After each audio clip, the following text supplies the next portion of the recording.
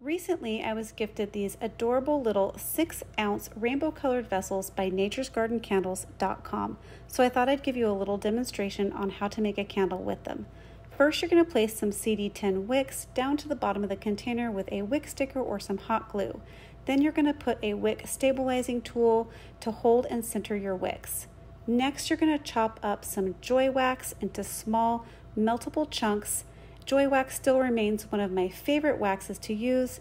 You're going to place it on some heat and you're going to allow it to melt down and warm up to 200 degrees Fahrenheit.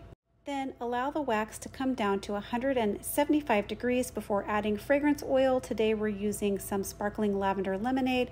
Stir it all up thoroughly and then allow the temperature to drop to 165 degrees before pouring into the vessels of your choice. Allow the candle to set up and cure for several hours before removing the wick stabilizer and trimming the wicks down to